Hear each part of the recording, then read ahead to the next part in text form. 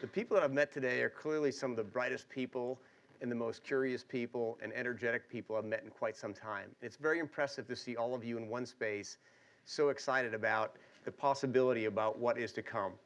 When John introduced himself to me for the first time not that long ago, a couple weeks ago, we got on the subject matter of what I did in fighter pilot aviation, and he said, hey, would you be interested in coming and talking to a group of people about AR? I said, what's AR? That was 2 weeks ago. And he said, well, you actually use it. So I said, define it for me a little bit more clearly. And when he did, I said, oh yeah, I've been using that for about 25 years. So now you know I'm the dumbest person in the room. But AR is amazing in fighter aircraft. We're doing almost 1,000 miles an hour.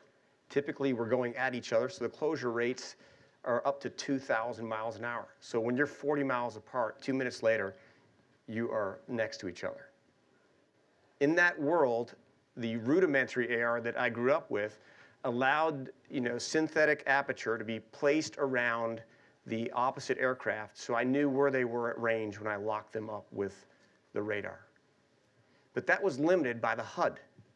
That heads-up display, it's about a 6-inch by 12-inch display that gave incredible information that you used to have to actually look down inside the cockpit to find bits and pieces and put it all together and make a judgment call.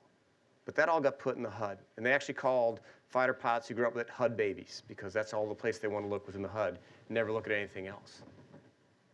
But subsequent technology has brought on where AR is now displayed through a system called the HIMIT. Think of the Google Glass, and it sits off to your side. It will take the technology that's sitting inside the aircraft to include pictures and display and put them down into pieces that allow you to overlay data. We're in a business of incredible precision on both sides of the equation. You don't ever want to get it wrong.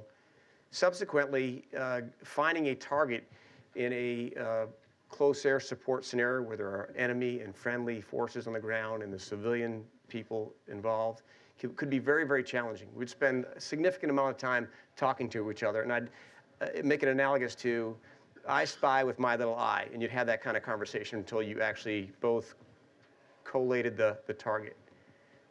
With AR, they're putting in that Google Glass. I just look in a general direction, and there is a color-coded system with that shows you exactly where that target is. And the technology is so good that I could actually put the cursor that is now in my head as I look out in any direction that I want, and I can actually put that cursor over that target. One mechanical action inside the cockpit, and all weapon systems and images go to that target set. Really incredible.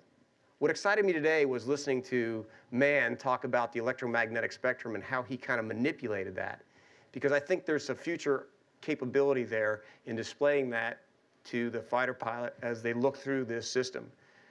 The system that we currently use is called JHMIX, the Joint Mounted Helmet Cueing System, or HIMIT, which is the Helmet Mounted ID Targeting System. It's rudimentary in the process. Total system setup, about $50,000 for that helmet.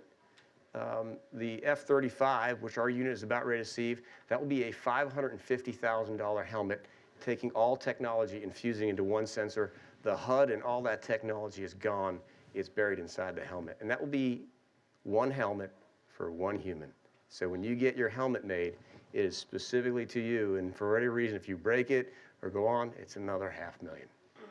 So some really incredible technology on the horizon, but there are lots of people who can't afford a 5th-generation fighter, and the situational awareness is the same for all of us. We crave more of it, and when I saw him present today, I thought about all the systems that are out there, enemy aircraft, enemy radar, friendly aircraft, and if you could take that and display it in a manner which now becomes this almost hologram in space while you're flying in weather at night, it really gives you that kind of SA, situational awareness, that allows you to make better decisions in a more timely manner.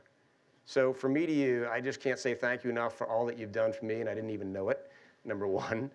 Number two, I'm really excited when I'm here looking at all the technology and where it's going. So I cheer you on, I applaud you, and thank you for your time.